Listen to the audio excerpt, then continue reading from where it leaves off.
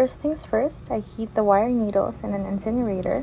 This is called the aseptic technique and is a common method to avoid cross-contamination. Then I get the worksheets from the previous day.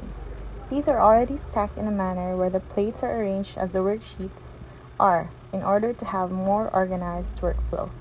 Here I'm just writing down my observations on the organism's growth on the plates, specifically their colony count and colony characteristics. Different agars are used for different organisms depending on their growth requirement, so for one patient sample, a minimum of 2 agars are used. Here I'm just segregating the agars for disposal. It depends on your laboratory's standard operating procedures how long you will incubate these agars before releasing a no pathogen isolated report. Basically, a no pathogen isolated report or NPI is when after a specific period of time there was no significant colony number on your agar, which means most likely the growth are non-pathogenic and will most likely not cause serious infections. Finally done with the follow-up from the previous days, so now I'm just putting these worksheets for release in a different table. I am now checking the plates that were subcultured.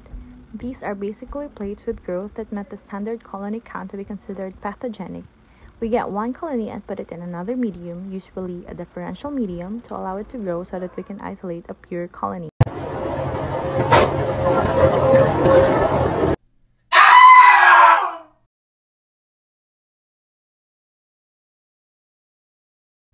These are all of the more recent worksheets.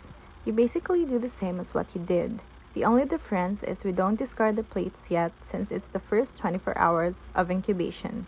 So, if you don't see a significant growth on the plate, you stack them for re-incubation until such time, again depending on your laboratory SOP, that no growth on the agar is seen. Here, I'm also segregating the plates that can already be subcultured and some plates that are ready for identification. Can you see those swarming colonies on the blood agar plate? Even if I've been doing this for a while, some plates still seem to amaze me.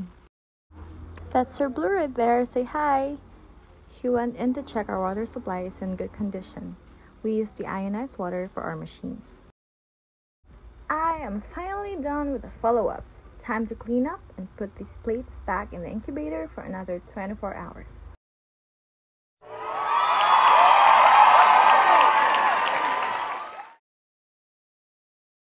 All that's left to do is do another cleaning before I put the fresh plates in. This scene is the usual setup non-medtech people imagine when medtechs tell them that we're medtechs on our microscope daily. But that's actually just a part of it.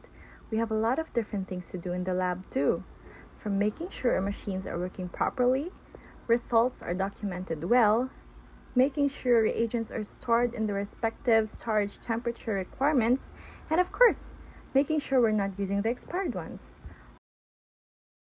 We are doing all these to make sure that we release the most accurate and reliable results.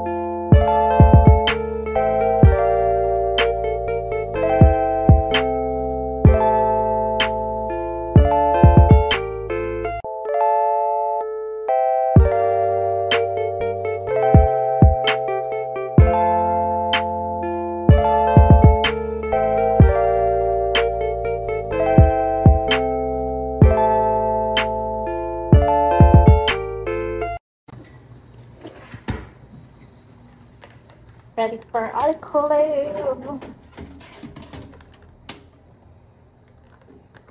We're not gonna start that yet because so So, before we autoclave, we make sure na na-release na tanan o pinai-discard tanan. Quick lab tour, charot. So, that's it. Thank you for working with me on this fine Sunday morning, and I hope you learned something from this vlog. MedTech signing off.